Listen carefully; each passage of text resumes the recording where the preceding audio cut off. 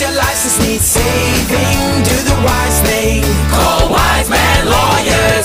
Does your license need saving? Do the wise thing. Call Wise Man Lawyers. Don't face that court alone. Let the Wise Man team get you back on the road. Does your license need saving? Do the wise thing. Call the Wise Man team at Wise Man Lawyers. Alright, today I'm at Proserpine Magistrates Court, about 20 minutes inland from Airlie Beach. Client was charged with repeat DUI drink driving, reading a .083. It was his fifth drink driving offence. He had previous, quite a bit of previous. Last one was .168, it's a high range. He had two other high ranges, both strangely enough dead on .157, and there was also a previous mid-range reading a .103. So yeah, he had three previous high range, one previous mid-range. This was a low range, so basically low range starts at .05 and goes up to .009. Mid-range starts at .100, goes up to .149, and high range kicks in at .150. So as much as my job was one of getting the disqualification down as low as possible, it was also making sure, making sure that nothing worse happens. So as you can imagine, with repeat drink driving, you're getting into jail territory. So as I said, as much as my job was one of minimising the disqualification, it was one of ensuring that and a fine only was all that happened. I won't get into it now, but there's a number of options available to a magistrate if they want to give harsher penalties, you know, namely imprisonment, which can be handed down in various forms, or probation or stuff like that. But again, I'm not going to go into that now. That said, his previous was outside of the last 5 years, so within the last 5 years he had no history of DUI drink driving. But that said, he did have a previous demerit point suspension that time, so he was not eligible to apply for a DUI drink driving work licence. To be able to apply for a DUI drink driving work licence, you can't have lost your licence for any reason in the last 5 years, because he had, due to demerit points, that just simply wasn't an option.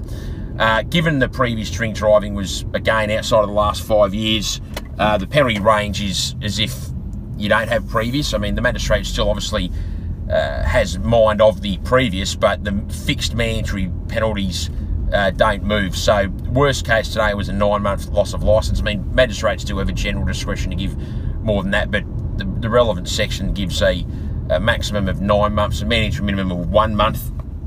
But again, his reading was quite up there for a low range, .083, so you're getting close to the mid-range, so obviously halfway between .05 and .090 is .175, and he was .083, so he's sort of on the wrong side of the halfway mark. Plus he had all that previous. So anyway, as far as preparing goes, I got him to do the course that we get everyone to do. It can be done online now. Basically, it's over 3 evenings, about 9 hours worth of online content. Got him to get some references. Just as a side issue, today was a bit of a comedy of errors of such.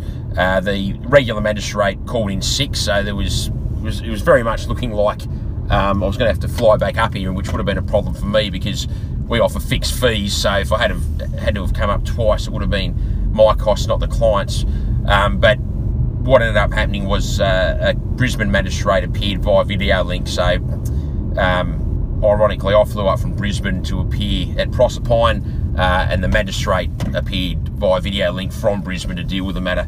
But in any event, you know, magistrates are human. They get ill like everyone else, and you know, if you got to have a sick day, you got to have a sick day. But I guess what I'm getting at is, for a while there, it was looking like I was going to have to fly back without an outcome, and either fly back to Proserpine on a later date, or you try to appear by phone or something like that, which I don't like doing because, you know, you can only be so effective by phone. In my view, you really need to be there in person to be able to gauge the room and gauge the magistrate, gauge the prosecutor, and, you know, it's more than just words being spoken down a phone line. You know, the art of persuasion is about being present rather than phoning it in, for want of a better description. But in any event, got my client to do the course, handed up the documents, the references that I provided from the client, the Proserpine registry, faxed down to Brisbane, so the magistrate down there could read them while listening to me via video link. I made a submission to the magistrate that, notwithstanding his history and the reading, that a disqualification of 6 weeks would be appropriate. You know, a lot of people seem to think that the magistrates must give units of 1 month. That's not the case. They can give, you know, 6 weeks or 10 weeks, whatever. I pushed that quite forcefully, but the magistrate, given the history, given the reading, wasn't going to budge any lower than 2 months. And to be fair, given my client's reading and history, I'm happy with that outcome. So was my client. I don't think he reasonably expected it to be a month, which is the mandatory minimum. And even though I sort of alluded to it in my submissions, I seriously didn't expect to get it either. But the bottom line is he's got a 2-month disqualification, fine only. There was nothing more serious given, as in probation or imprisonment, suspended or otherwise. So obviously he's off the road. He's going to have to make alternate arrangements during the 2-month period. But obviously he's done it before with his previous offending. He'll do it again. And yep, gets to go home to his family, put it behind him, move on. I'm Andrew Wiseman at Proserpine Magistrates Court. Thanks for watching. Hi, I'm Andrew Wiseman from Wiseman Lawyers, Queensland's only truly dedicated drug, alcohol and traffic offence law firm. If you face loss of licence, loss of vehicle imprisonment or anything in between at any court in Queensland, we can and will help you today. This is our specialty. This is all we do.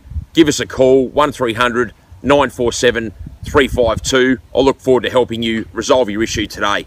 Don't face that court alone. Let the